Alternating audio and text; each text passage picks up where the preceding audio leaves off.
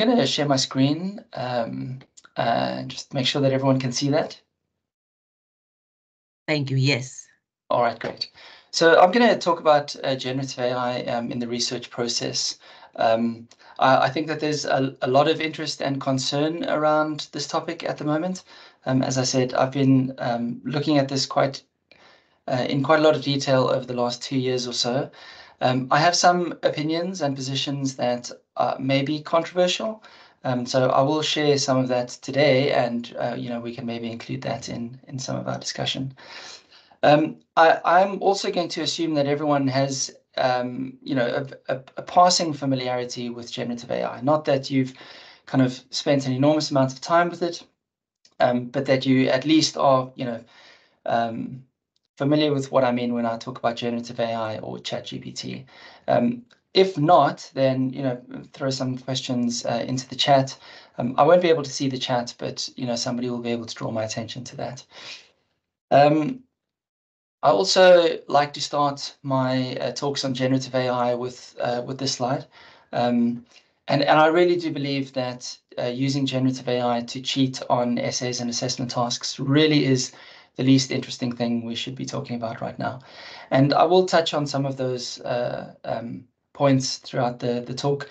But if this is something that is a major concern of yours, then feel free to pick it up at the end, and we can maybe have a bit of a chat about that as well.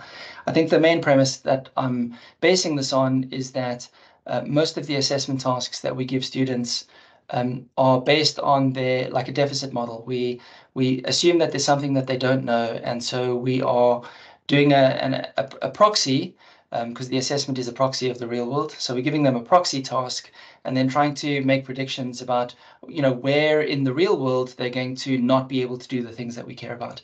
And I think that AI has just shifted that entire premise, and we need to think very differently about what assessment looks like.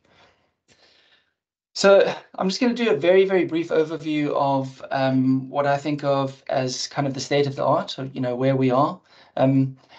In terms of the first point, generative AI being a next word predictor, that hasn't changed. It still is a next word predictor, and that's all that generative AI does. It takes the prompt that you give it, the context that you provide, and it just predicts the next word in the sentence. So all it's doing is just running constant probabilities on what the chances of the next word in the sentence being X, and then it gives you that word. And just as a point of interest, this is one of the reasons why they're really bad at counting. Well, we think they're really bad at counting. So if you ask it to give you a paragraph of 50 words, or to reduce the amount of text in a paragraph by 50 words, it really struggles to do that, because it's only able to ever see one word in advance. And so by the time it reaches the 40th word in that paragraph, it actually has no idea how many words are left before it finishes the sentence. So it can't plan how many words it needs to insert in order to hit the 50, because it can only ever see one word ahead. Generative AI is also multimodal. I don't know if you've seen any of the recent news. On Monday, OpenAI released a big announcement for an upgrade to their ChatGPT service. So the GPT-4 language model that runs in the background is now fully multimodal. So it's able to see, hear, speak, generate video. And then the next day, so language models are now almost completely multimodal, which means we can talk to them and interact with them in almost real time, just with natural language, without having to type. Generative AI is increasing in competence, and there's two main areas where this is happening. The one is called retrieval augmented generation, or RAG. RAG is quite a useful development that we've seen in the last few months. And what RAG does is that it takes your prompt and it creates a search query from that prompt, goes to the internet, pulls down resources, and then uses those resources to inform the generated response that it gives you. So what this does is it grounds the model in reality. So you're able to specify that it should only retrieve academic papers, for example. And so it's able to provide citations that are accurate, because it's drawing directly from those articles that it's pulled down.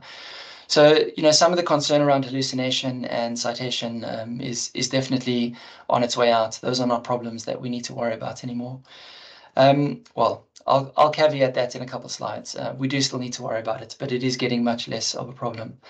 And then plugins, APIs, and GPTs. I won't go into detail about what those things are, but they really allow us to connect foundation models to third-party services. And what I mean by that is that if we think of GPT-4 or Claude 3 from Anthropic, those are foundation models. Those are the cutting edge, really big, really expensive models that all other things are based on. And the third-party services would be things like Wolfram Alpha, physics engines. So we look at something like ChatGPT and we say it's really bad at computation, mathematical computation. That also is becoming less true every day. But even so, we can use APIs to connect those foundation models to something like Wolfram Alpha. And now all of a sudden, ChatGPT is incredible at mathematical and physical computation. So those kinds of competence improvements are happening all the time. And I think people who run small experiments with vanilla, what I think of as vanilla language models, the very, very basic things that you just get out of the box, using what are known as naive prompts. So they're really, really simple and superficial prompts. You tend to get very simple responses back. And people look at those responses and say, oh, well, there's nothing to see here. This is not really that interesting. And I'm going to go into a little bit of detail about why that is not true. Generative AI is everywhere, and then I kind of caveat that by saying not yet, but soon. So it's already built into Windows 11. It's already built into productivity software across the board. So you may not have seen this yet. I don't know if your institution has signed up for the $30 per user per month upgrade to Microsoft 365, where this is built into every single product in the Microsoft ecosystem. We're seeing it in cars, phones. So essentially, this is intelligence on demand. And I know that there's a cost available, but even the GPT 3.5 level models are really, really good for most people's use cases. And those have been free now for quite a while. And kind of what I think of maybe as the biggest advance is these context windows that enable more accurate responses to more and more complex prompts. So the context window is every attachment that you upload to a language model and the entirety of the prompt and its response in an iterative back and forth conversation. So that context window is getting bigger and bigger. And I saw that the newer ones are going up to like 2 million tokens. So just for a little bit of context, all of the Harry Potter novels are less than 1 million tokens. So that means you can essentially, in the more cutting edge models, upload every single Harry Potter book and then have a conversation with the language model about the entire world that gets described in that book or in those series of books. So those big context windows really allow us to give the models an enormous amount of context that we can use to inform our conversations with them. It's surprising to me how many people still think that generative AI is the equivalent of search. So in search, you put in a series of keywords and the search engine retrieves that information from a database and points you to a source. In language models, the responses are generated one word at a time that use the prompt as a starting point.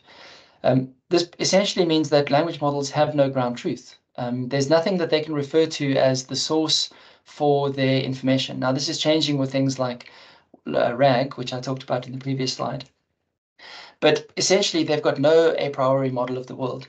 And this makes it, in the beginning, it made it very difficult for us to know what was real. People talk about language models hallucinating.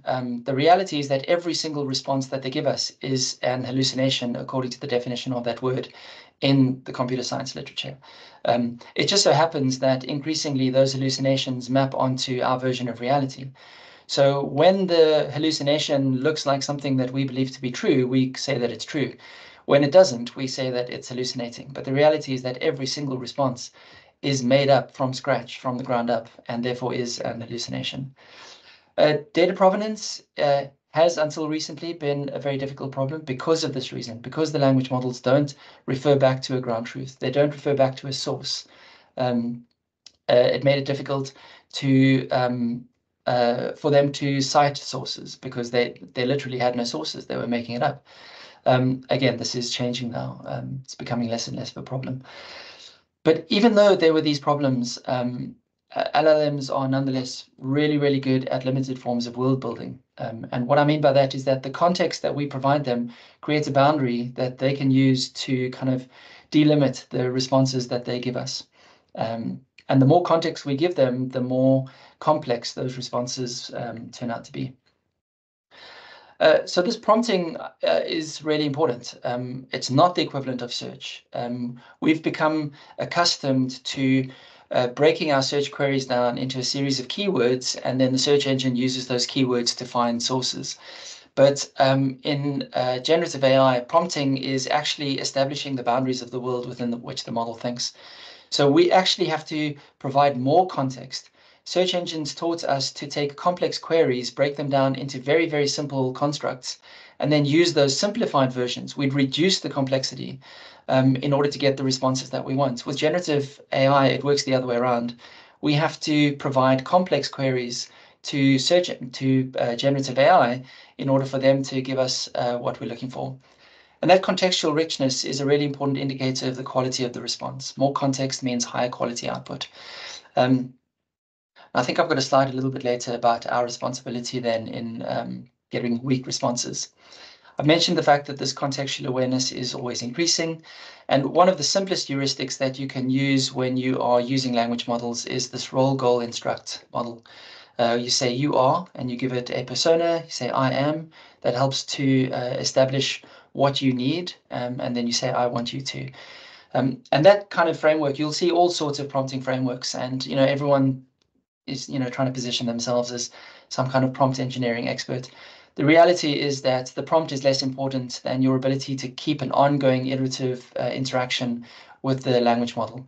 So that initial prompt does establish the boundaries that you're using for this interaction, but it's really then about how you can start to engage with the language model. So I think a lot of people will look at it, and look at the response, and to say whether or not it's useful. It's kind of a binary decision that they make. Is it good or is it bad? What we actually should be doing is thinking of that as kind of the first step in an ongoing conversation. So it's actually really, really good if you can look at that response and say to the language model, oh, that's not really what I was looking for. I need it to be a little bit more formal, or I want you to give me the response in academic language, but maybe not so much jargon, or take all the jargon that you've just given to me and rewrite it so that I can understand it because I'm a novice. So that iterative conversation is really important. And then the kinds of structured prompting that we can give language models mean, and the complexity of those prompts means that they can start to approximate agents. And the difference between a language model and an agent is that the agent is kind of a collection of models where you have one kind of master model, and that model is able to hand off tasks to other smaller models that are fine-tuned to achieve certain tasks. So rather than learning how to prompt models, we will become almost like project managers and hand off complex pieces of work to agents, and those agents will then break down those tasks or break down those large projects into a series of tasks, and then use those tasks to generate prompts that they give to other language models. And we're already seeing the start of this kind of thing with code completion agents, and one of the most popular ones is called Devon, if you want to look at that piece of work. The advice that I give most people is to treat generative AI like an expert and to think of it like a person. So we're starting to see that generative models have expertise within and across professional domains. So you may be an expert in a certain domain, but your expertise may be very deep, but it's going to be very narrow. And the more time you spend in higher education and research, you kind of increase that focus, and so your domain of expertise becomes increasingly narrow but increasingly deep.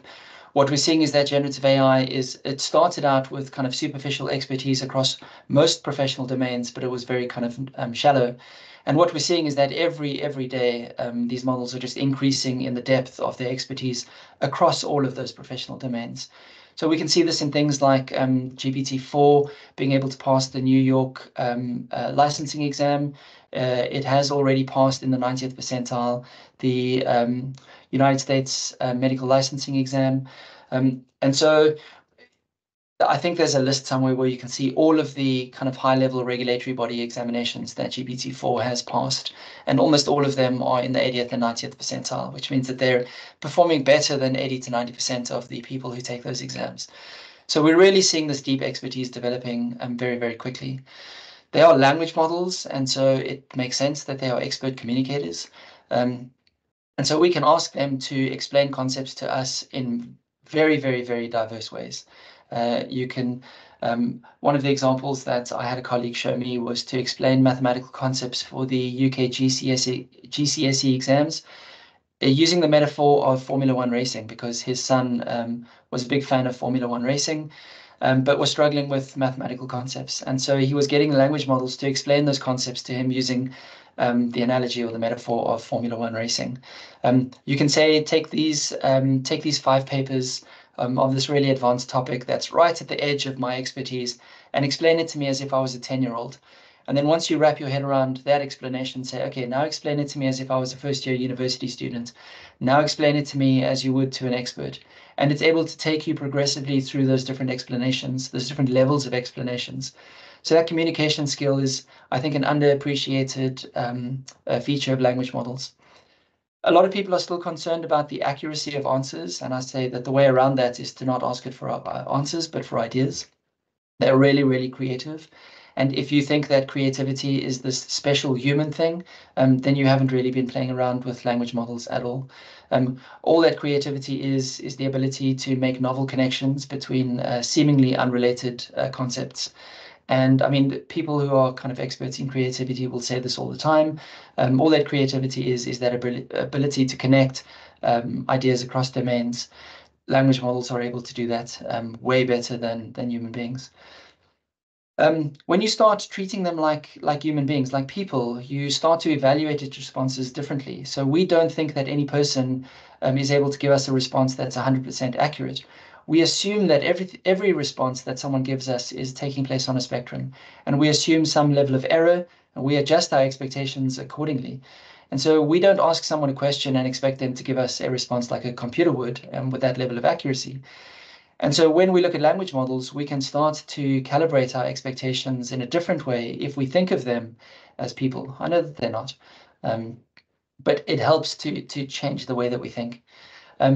And when we start interacting with language models in a collaborative engagement, we start to realize that we are both responsible for weak outputs. So when I get a bad response from the language model, it's not that it isn't very good. It's that we haven't yet figured out a way to work effectively together.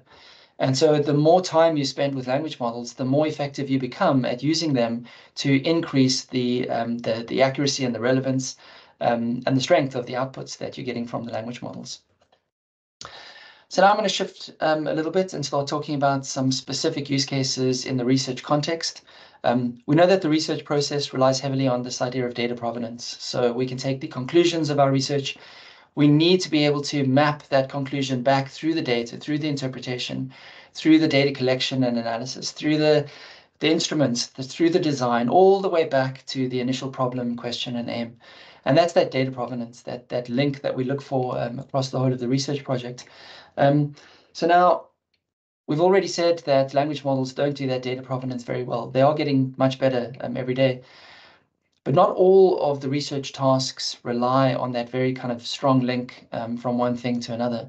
So I'm going to give some examples of isolated things. We're not able to yet give language models a research problem and then ask it to build to actually do the research. But just as an example, yesterday I put together a research proposal from scratch in about 2 hours. It was about 10 pages of work, and I did almost every part of it with Claude. Claude 3 is a language model from Anthropic. And I basically started off with a prompt where I described everything that this project needs to do, the problem I wanted to address, the aim, the kind of design I wanted it to use. It gave me an outline, and then I worked with it, iterating through that outline to prepare the full research proposal. And now that's become the first draft that I've shared with the rest of the research team. Something that would have taken me 2 or 3 days in the past took me about 2 hours. We can have a conversation later if you think that that's unethical. Well, I think it's not, but some people have different ideas. Okay, so let's talk a little bit about some of these examples. So these are all prompts that I've used for projects that I've been busy with over the last couple of months. Your mileage may vary. I've also simplified these prompts. Usually my prompts run on to a couple hundred words, sometimes up to 1,000, sometimes many thousands when I'm attaching documents that might be 20 to 30 pages long. So depending on your specific use case, you might you have to experiment, is what I'm trying to say. So in this example, I needed to put together a CPD activity that was evidence-based for some of our external partners in the local NHS trusts. So it was going to be about the key features approach to developing clinical reasoning. We don't need to get into the details of that. I'm familiar enough with the topic that I felt confident in my ability to judge the responses from Claude. I went to Google Scholar. I just downloaded the 4 articles with the highest citation counts for the keywords, key features approaching clinical reasoning. I just looked at the titles, made sure that they were kind of in the ballpark of what I was looking at, uploaded them to Claude, said, tell me why this approach has merit, why it might be useful for me. I wanted to use that as a kind of an executive summary for the clinicians who are going to be looking at this. I asked for 5 key takeaways, a set of principles for incorporating the concept into assessment tasks, because that needed to be included in the CPD activity. And I've just taken the first line from each of the responses, or the first line from each response to the questions that I gave it. This was a really, really quick way to build out the CPD activity. And then I think there's an example a little bit later for an additional component that I asked for. An idea generator, it's really difficult to come up with ideas for PhDs, especially when you're not working at the cutting edge. So you tend to have to spend an enormous amount of time reading what's happening in the cutting edge for you to make a decision about what kind of question you might be interested in exploring. So this was just something that I took off the top of my head. All of the questions that it suggested are, really, really good questions. If you're doing a PhD and you're interested in this topic, generative AI and scholarly practice, it gave me, I think, what are there, 4 suggestions here. One of the things that's worth noting is that it's as easy for it to generate 20 questions as it is to generate 5. So, I was saying earlier, like we think that humans are really creative. When you start pushing language models like that, don't ask for 3 responses, ask for 100, and it'll give you 100. Now you can go through that and you can throw away 80 of them because you decide that they're not very good. 20 of them are going to be really good, and 5 of them are going to be phenomenal and way better than you would have been able to come up on your own. So this idea of using language models to push the boundaries of creativity, to find gaps, to find personal interests, I think this is a really useful area. Summarization is just phenomenal. I use this multiple times every single day. So I upload articles, reports, and I just say summarize this thing. You can say summarize it in 1,000 words, 5,000 words, summarize it and pull out these features. Where in the document do they talk about this? And so it's very rare that I sit down and open a document and start reading from the beginning. I basically just bounce around. I ask for a summary. I pick 3 or 4 things from that summary that I think are useful, and then I start having a conversation with the document through the language model. I've mentioned this idea of explaining something to me as if I was a novice. Summarize meeting transcripts. So if you have meetings with your team, with your supervisor, with your students, just pull out those transcripts and just say summarize these. Include that in your notes. It's really, really good for video transcripts. And you can say, I use this all the time with Teams because my university doesn't pay for the 365 integration with Copilot, but I still get the transcripts. I get the transcript and then I say, what time did blah, blah, blah say this? When did they discuss? Who said what? So it's really, really useful. Again, don't think of it as this kind of once-off interaction. Think of it as a conversation that you're having with the language model. This is a little piece of work that I did with a team that we are working on we're doing a focus symposium and workshop at IFOMT in a couple of months. And so we want to develop a survey for workshop participants. So I basically took an initial set of responses that people had given us, uploaded them to Claude, had it generate like a framework where I said, from all of these responses from these participants, tell me all the things that were top of mind in these questions. And then from this, build a survey that we can use pre and post workshop that we want to run. I gave it the outcomes. I made it clear that I wanted to do kind of a comparative analysis. So only give me questions that would allow me to do that. Include a range of different question types. That was just experimental. I wanted to see what kinds of questions it included in the survey. It gave us about 15 questions, and now we can use that as the beginning of our kind of planning. This also is a little bit controversial. Well, I don't think it's controversial, but some people do. Dawn mentioned earlier about submitting an article and the journal wanting to for you to disclose whether or not you've used generative AI. The first example I've seen of an editorial board was the New England Journal of Medicine AI version of that journal. They encourage authors to use generative AI in their writing, and the reason that they give is that it levels the playing field. So reviewers tend to place, unconsciously, they tend to place a lot of value on your ability to articulate your ideas using good English. Weirdly, not everyone in the world speaks good English. And so the editorial board say that what they care about is scientific ideas. And so if you can use generative AI to articulate your ideas better, then science improves. And that should be the goal, not how well you can write. So I think that's a really useful way of thinking about things. And I think about that a lot when it comes to assessment. We can talk about that at the end if anyone has any questions. So I was working on a book chapter with a colleague. Each of us had been working on, for some obscure reason, we had two different versions of the chapter that we were going to submit. We wanted to collate those two chapters, but we also had a separate document, about 15 pages of notes of concepts that we wanted to include in the book chapter. And it was all kind of messy and very kind of ad hoc and all over the place, very haphazard. And we wanted to kind of align these three documents where we had the one version of the book chapter that include all the relevant concepts from the notes and from these two drafts that we had been working on. I explained what the book was going to be about. There were specific definitions of this concept of compassion. I really wanted it to make sure that it used that definition, not to come up with its own definition. So I specified I wanted it to pay attention to that definition, analyze the document, take the high-level ideas as a framework for a draft that I want you to write. We were also writing this for a non-academic audience. So I said, I want you to use an academic so you're an academic writer, but I want you to avoid stuffy jargon-filled writing. And that's the exact prompt that I used. And generative AI knows what that means.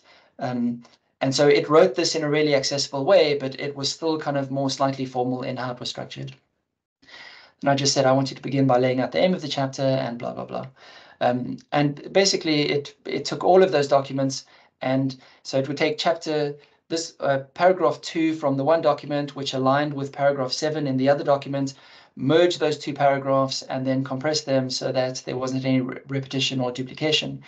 And then that gave us a starting point where we could now start working on this new piece of this new draft and move forward with that. I've never done this personally, but I've got no doubt that this is the way forward. So for grant writing, a lot of grant writing is formulaic and box ticking. So funding bodies usually have very specific frameworks and outlines that they want you to adhere to. So they give you a set of guidelines and a template that you use to fill out that document. You can actually upload those guidelines now. You can take a narrative description of the project that you want to do. So you just write out everything that you want to do using kind of your just normal language. So you get together with your team, you write out what you want to do, and then you upload both of those documents to the funding body's proposal guidelines, and you say, take the work that you've already done and just format it according to the requirements of the funding body. You can also upload past successful applications if you have access to those. You can upload successful applications that are not related to this funding body, but which are nonetheless, you think, well described. So you can say, take the tone and the language of this other successful grant application, but replace it with all the content of this new application, and it's able to do all of that sort of thing. So I didn't attend this workshop, but I just pulled out some of their kind of marketing around it. I thought this is a really interesting approach. I've got no doubt that in the future, all grant writing applications will be done with AI, and funding bodies will be using AI to evaluate at least the first round of those grant applications. So we'll have this weird thing where we're using AI to generate work that is then being evaluated by AI. I mean, this is already happening in journals now. So the bigger journals are already using AI to help editors make sense of the avalanche of submissions that they're getting. This is kind of still a little bit controversial. I know that the supervisors in the room are kind of, having a massive intake of breath now. I think that the data analysis component is not quite ready yet for a first round. I wouldn't use generative AI to do my data analysis, but just as an experiment, I took a transcript of a focus group discussion to generative AI. I uploaded it. It was anonymized. Just also, the terms of service of most of these companies allow you to make sure that what you upload isn't built into the training data. So I know that that's something a lot of people worry about, but it's not real. The terms of service do prevent them from taking what you've uploaded and incorporating it into the training data. I think with ChatGPT, there's a little toggle that you have to switch in the settings. By default, it's on, but you can switch it off. Claude doesn't collect any of that data and include it in their training runs. Anyway, so you can upload that documentation. I still would make sure that it's anonymized. If your institution has Copilot, if you've got an institutional license to Microsoft for their Copilot language model, you can do this in a way that none of your data leaves the premises. So it all just sits on your institutional servers. You don't need to worry about it going back to anyone else. Anyway, so I took this transcript, uploaded it to Claude, and I just said analyze. So I think the original prompt was a little bit more detailed. So I think I might have asked her for a thematic analysis or something like that. Now, you can get even more specific, and you can say, I want you to do an analysis in the style of, and then you can upload a PDF, an article, and say, I want you to do the analysis that's described in this framework in the article that I've just given you. And in that case, I've got no doubt that it will be a really, really, really, really good analysis. Now, we need to decide as a community whether or not we want our PhD students not doing the analysis. If you think that that's a controversial question, then bear in mind that NVivo and Atlas TI are already building this into the next versions of their software. And so I would suggest that it's not going to be that much longer that we are going to be asking students to do, or even researchers to do, any kind of data analysis. We use SPSS to do the more complex mathematical or statistical analysis for quantitative data. We've never had software that's allowed us to do the qualitative data analysis. That's going to go away very, very soon. So that's also something that we can talk about. For me, it's not an issue. I think this kind of comes back to what I was saying earlier. We have to ask ourselves what matters in the future. Outside of universities, no one cares. No one cares how you solve the problem. All they cared about was that you solved the problem. When someone solves cancer, nobody's going to say, how did you do it? How did you do the analysis? How can we be sure? The only thing that matters is that you solved cancer. And I think that we are shifting in that direction. And again, that might be a controversial claim. I don't think it is. But we can talk about what that means. So in summary, language models are next word predictors. They can generate multimodal content. They're improving in competence every single day. They give us access to expertise, creative ideation through natural language, which we've never had in the past. Though we acknowledge that there are biases and limitations. I think that there's a wide range of use cases across all aspects of research. There are still some ethical implications, but I think that those relate largely around to a paradigm that is rapidly getting old. I think we still need to evaluate outputs critically. And I say for now because I think in 6 months' time, we are going to trust these outputs more than we trust things like Google Maps. So yeah, that's my pitch. And now hopefully we can there's time for a few questions.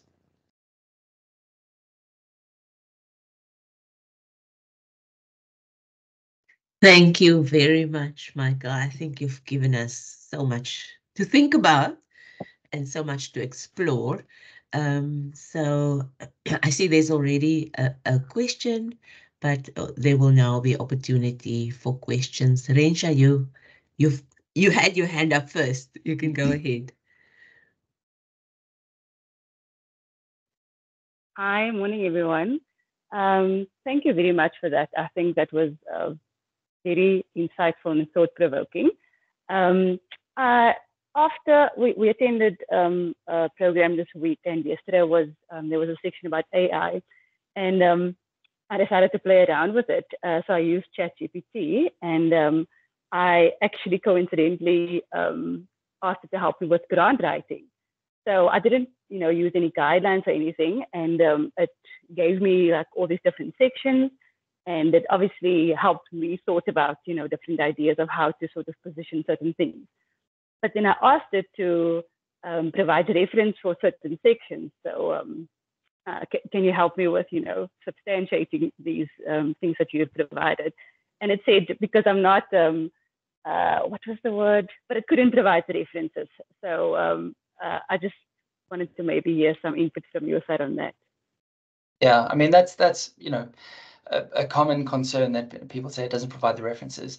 So there's a couple different facets to that. I mean, the first thing I want to say is that 2 years ago, these technologies didn't exist. And like we're complaining about the fact that it can't do the work that a human being is able to do. And yet, the amount of progress that we've seen in all this time is phenomenal.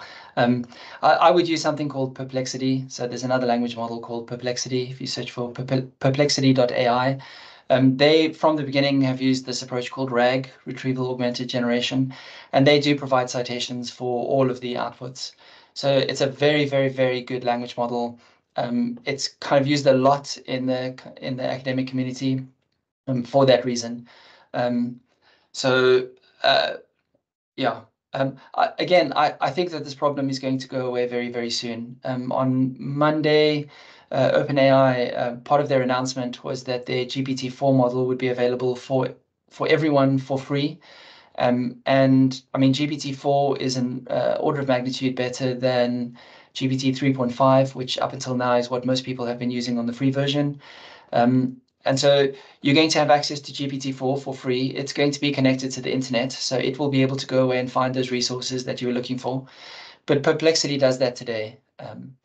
So, personally, I still use my own references because I like to find my own references.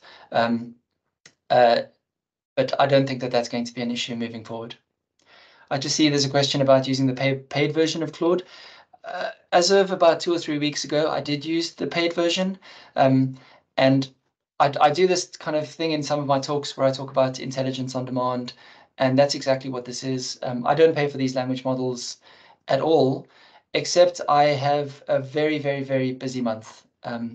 And I have an enormous amount of content that I need to get through as part of that. We just had a whole bunch of work that needed to be done. And I didn't want to hit the limit of the free version of Claude. So I paid for it for a month because I just don't want to have to care about, hitting that limit. So now I just have it running all the time and I just use it for everything. But at the end of this month, I've already canceled my subscription. So it'll get to the end of this month when my workload dies down a little bit, and then I'll just keep using the free version. All of the examples that I've given you, bar one today, were on the free version of Claude, not the paid version. Thank you. And then Marlette also has a question. Yes, good morning, Michael and colleagues. As you know, we're sitting in a lot of meetings where we need to take minutes. So I was wondering if you use a recording of these meetings and ask AI to generate the minutes. However, my question is regarding the because sometimes we discuss very sensitive issues. What happens to this information? And is it safe? Is it really safe? Because some of these things are really private. And so that is my question regarding minutes. Right. So that's a great question. Transcription is built into Teams already, so I'm pretty sure that your recordings all automatically get transcribed. Is that true? Yes, it's true. Yeah. So what I do now is I download the transcript, which you get in a Word document. I save the Word document as a PDF. Then I view the PDF in a browser, and then Copilot is built into Edge. So I don't know about your university. You're a Microsoft university, so are we. We have an institutional license for Copilot, which is a GPT-4 level language model. So Copilot is built into Edge. View the PDF in Edge browser, and then ask Copilot for a summary, and you can have that conversation with that. And the benefit of that is that all of that interaction, the PDF, the prompts, the responses, all of that sits on university servers, and none of that goes to Microsoft. So it's completely secure. You should actually have a little tick box, a little green tick in the top of your Copilot window that just says that this is protected. Okay. Thank you for that, Michael. That's good to know. Thank you. That's also a lovely idea, Marlette, to have the minutes quicker, hey? And Michael seems to be, you can just give the solution about appropriate GenAI to use. So, Michael, I think we might need to do a practical session with you as well. But I see. I'll just to comment on that. I use this for everything. There is nothing that I don't integrate generative AI for anymore. Yeah. I have a question about that, but I'm going to hand over to Prof. Hanekom first. Hi, Michael. Thank you for sharing some of your ideas. I am aligned with what you're thinking. My question is just around the role of universities going forward. And I know there's, this has prompted us to start thinking about, what are the outcomes that we are actually trying to facilitate, specifically at higher order and PhD students. Because it almost seems as if you can, if you write the correct prompts, you actually don't need, the traditional skills, if I can put it like that, for a PhD student. So I was just wondering if you have any thoughts around that. Thanks. I've got lots of thoughts around that, and they're not very comforting for academics and universities, unfortunately. Exactly. Okay, so in the immediate term, I think that universities need to shift the idea of PhD and postgraduate programs completely. So when you start using these language models, let me go back a little bit. There's a professor of business at the Wharton School of Business in the US. He says that if you haven't had 3 sleepless nights filled with existential dread about the implications of generative AI on the work that you do, then you haven't really understood it. And I really do think that that's true. If you think that this is just a tool, this is just something like Word that we're going to integrate into business as usual, I think that you've missed the point. And that's not because there's anything wrong with you. It's that we've never before had to deal with something that has this level of implication for the work that we do, for society, actually. So I think that this is massive in a way that nothing that has come before has been this important, in my opinion.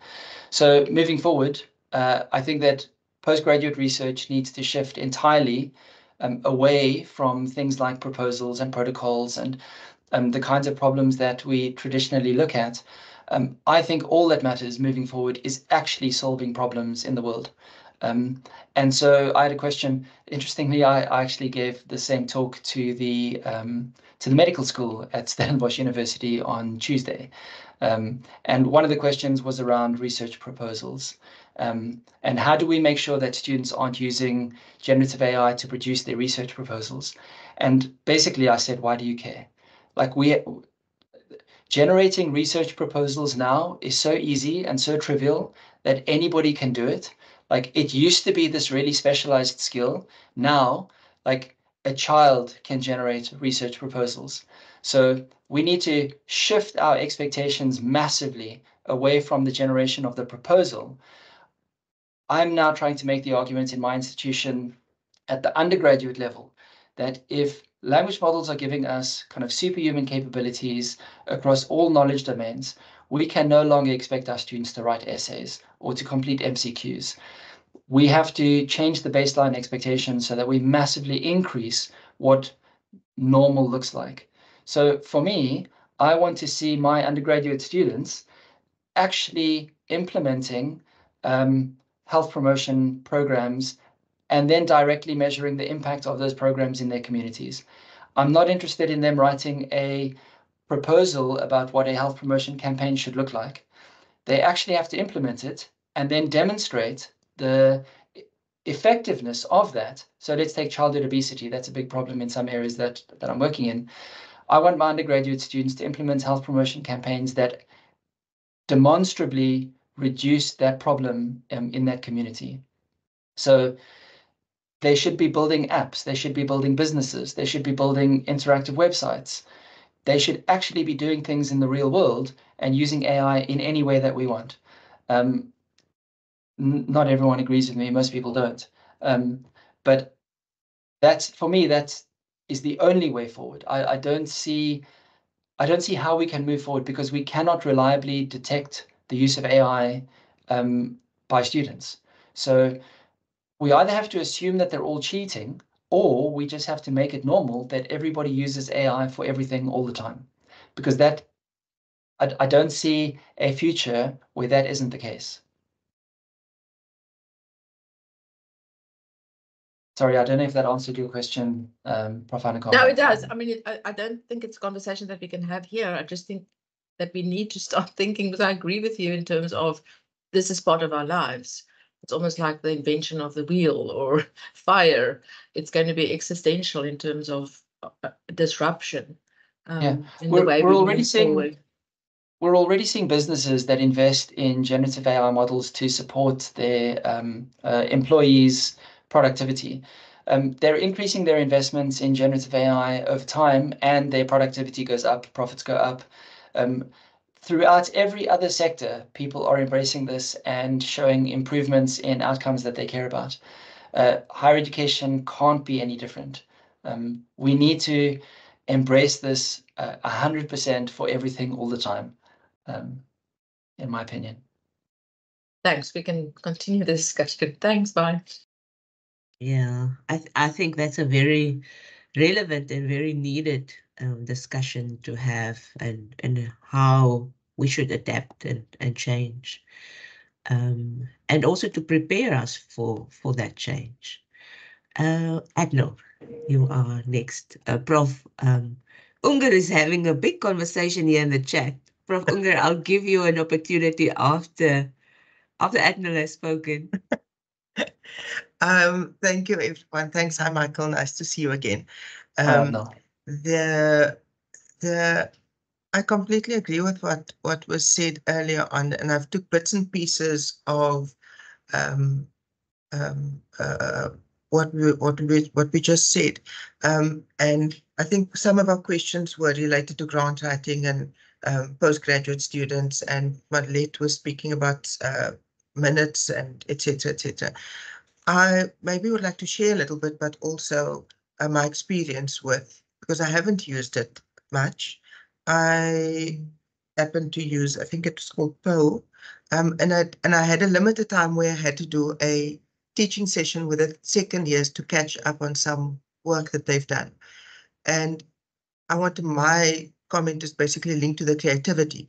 So I gave it a prompt in terms of, I've got so many hours, and these are the ideas or the topics or the outcomes that I would like to use. And it gave me a framework for how to plan my session.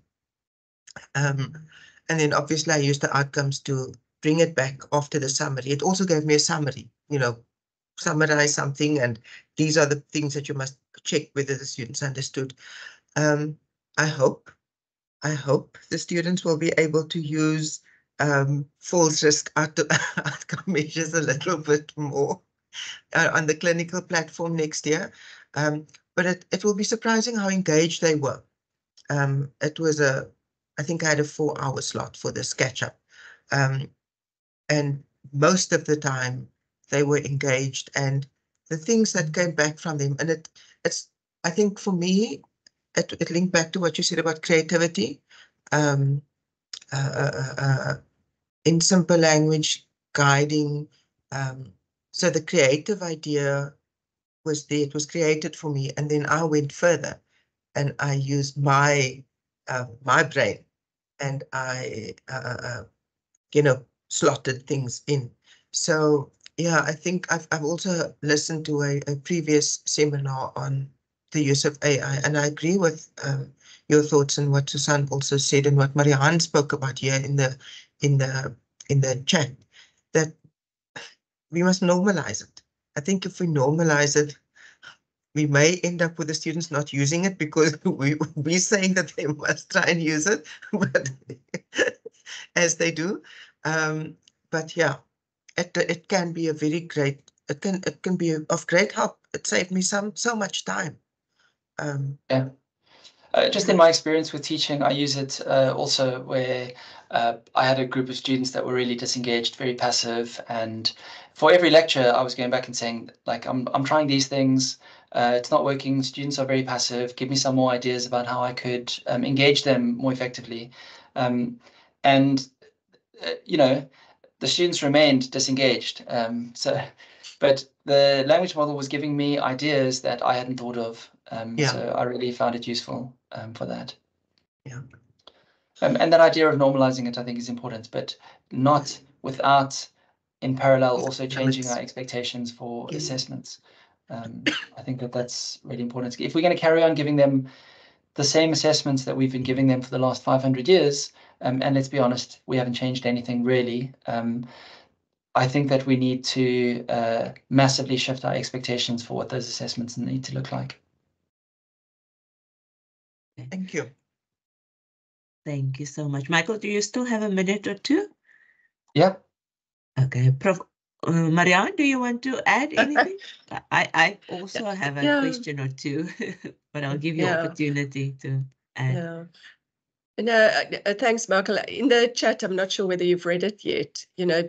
I'm flabbergasted that in today's day and age, never mind AI, just the digital competence is so starkly absent from our professional competency frameworks, and it sort of begins there, so that's the one thing I wanted to say. The other, what's really difficult for me, I mean, I love it. It has saved me an enormous amount of time. But when the pressure is on and you need to deliver something and you're struggling, I mean, I'm a novice and I really struggle to prompt correctly, then together with limited, when you upload documents that they need to include in their thinking about providing me with the solution, and maybe that's a mistake I'm making. It actually has that information. I don't need to give it the information. So I'm still struggling with that. So sometimes I say, okay, let me just go back to the old way of doing it because I'm a little bit more confident there, So the uptake, as much as I love it, I find I'm doing it more just for personal and selfish reasons rather than, So again, if it becomes more normal, more acceptable, and we actually, because I think it's fantastic if students use it, because it helps them to think. But we have to, our job is to check that they are actually thinking and they do actually understand what it's offering, because otherwise it's also useless. Then we start getting zombies. Agreed. Know a lot, but actually don't know what to do with it. Yeah. No, thanks, Mark. Good to see you. I think that idea of what you said about prompting and getting comfortable with the technology, I think that it takes about 10 hours from what I've seen, 10 hours of use to feel like you have a good sense of the eccentricities of the models. They do have personalities, and not like a human personality. I know that they don't really, but they all respond in slightly eccentric ways. one of the things that I did the other day was that we had to put together a funding proposal presentation for the Chartered Society of Physiotherapists. And I took their quality assurance framework and their standards framework and asked language model to develop an outline of that, and then to map our vision for the future of physiotherapy education. That was just what the project was called, and we had to submit the application. So we had a vision, and then I wanted to do a mapping exercise where I took that vision and then looked at the quality assurance framework. And basically, the prompt that I gave it was quite complex. It ran on to several hundred words, but it was, you know, these are the documents that I've attached. This is what each document is. This is what it describes. I want you to review the document and make sure that you understand it. Then I want you to, and I just took it through this step, a series of steps that I would have had to do, but I just told it to do those exact same steps. And so I would say, take the outcome of step 1 and feed that into step 2. Take the outcome of step 2 and then make sure that you include that in step 3. And so it's almost like giving a research assistant a very clear set of guidelines around how you want them to complete this piece of work. And it did everything 100%. It took me a long time to build the prompt because I had to think very carefully and clearly about what it is that I wanted it to do.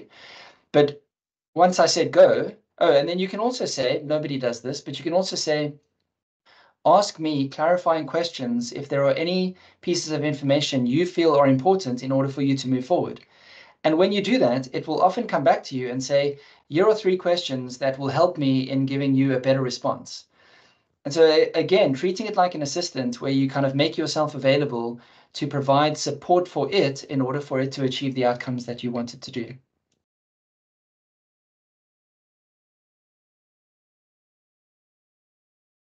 Marianne, you were muted there, but we saw the thumbs up. And we have a hand from Eugene. Eugene, you may go ahead.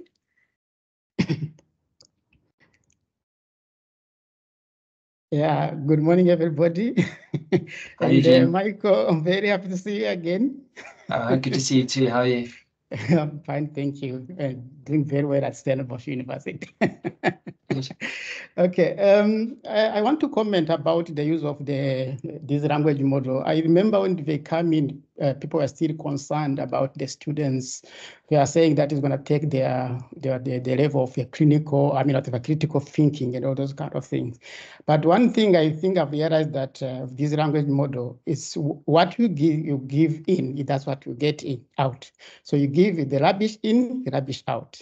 So I think what we should do as a lecturer or academician, we should still work with this language model, but still guide the students about how do we use them, how do we use our critical thinking to use, because you need to think. Is it really this at the level of what you want to be? So if that's the role of you as a lecturer, I'm just talking about now undergraduate part of it, not the PhD level. So you need really to give the students the guidelines that, okay, Rex, this is what the outcomes I want, but then you use the IR, whatever the language model to help you to generate those ideas. That is my comment, I think. So it's a matter of knowing how to interact with them.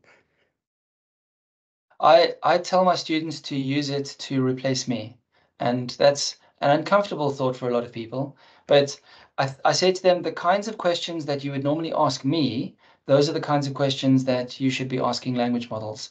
So you wouldn't ask me to write your essay, so don't ask a language model to write your essay. But you would ask me to give you feedback on a piece of writing. Now, language models are phenomenally good at giving feedback on writing. And so like I give language models my pieces of my work all the time. I say, tell me why I'm wrong. Tell me what assumptions I've built into this. Tell me where my bias is showing through. Tell me where the argument is weak. And so I upload pieces of my work all the time and ask it to give me feedback. And then I ask my students to do the same thing. So why should they get one round of feedback from me where I'm rushed and I'm not able to give them as deep a level of feedback as they might need, when they can submit to a language model 3, 4, 5 times, 100 times, get feedback, and then to submit their piece of work to me for assessment. So I think all the kinds of questions that they are comfortable coming to me for, those are the kinds of questions that I want them to be asking language models, because the language models are available for free 24/7. You can use them as much as you want. They have infinite patience. They never get bored and tired or sleep. We can really be effective in teaching students to use language models to support their learning way more effectively. That's true, yeah. I think we'll take one more question because I don't want to keep Michael for too long. I'll rather make another appointment, Michael, for in future. Like I say, I think I need to learn a little bit more about the practicalities, about asking the right questions to get the right responses. So, Marissa, you are the one who's going to ask the last question. Over to you. Hi, Michael. It's lovely to see you Marissa. again. And you. as usual, mind blown. I really enjoy your sessions. I actually have two questions. One is pretty silly, but do you like ask it please and say thank you? Because I've seen that happen. I do. And oh, you do? Okay, because I'm also quite polite and it's very, nice in its response as well. And then secondly, do you have a resource that teaches the students how to prompt, just getting them skilled in prompting? Okay, so I think just to kind of caveat the first point, I do say please, but that's because the original research that was coming out actually demonstrated that when you are polite to language models, they tend to give you better responses. That is less true now. I think you can be more abrupt. They've trained that out of the models. But I still just, out of habit, I say please a lot. I do provide students with examples of prompts. So there's a few different ways of thinking about this. I have an AI policy for my classroom where I actually provide students with a policy document that says, in this classroom, in this module, this is how I encourage you to use AI. These are the models. This is where I want you to use it. This is how I want you to use it. These are the things I don't want you to use it for. So I'm very explicit in terms of what I want my students to do. The university kind of is tinkering on the edges of some kind of a policy document, but I think it needs to be specific to each lecturer. And so in that document, I do establish some of the boundaries and the context for students. We also have a project in the university. We've got 3 working groups on AI, and one of those is operational. The other ones are technical and strategic. And the operational group, until recently, I was actually chairing, but then stepped back for other reasons. The point of the operational group is to just experiment with a load of different prompts in all sorts of areas that students might be using them for. So a lot of non-academic prompting. So things around, I don't know, simple things like you don't want to go out and exercise because it's raining. You normally go running. What are like 10 exercises that you can do in a 2x2 space because that's how big your bedroom is, and using body weight as resistance. Like really, really kind of out there, non-academic prompts. Like how do I clean my apartment? I've never had to clean a place on my own. What are all the kind of materials that I need to go shopping for in order to clean my apartment?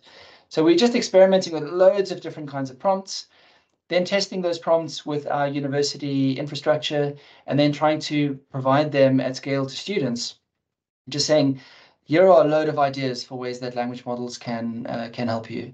But then also just teaching them the very basics, so that a role, goal, instruct heuristic is very, very useful. So providing them with specific examples of areas where they can use it in, especially around non-academic use cases, because students are actually really worried about being accused of cheating.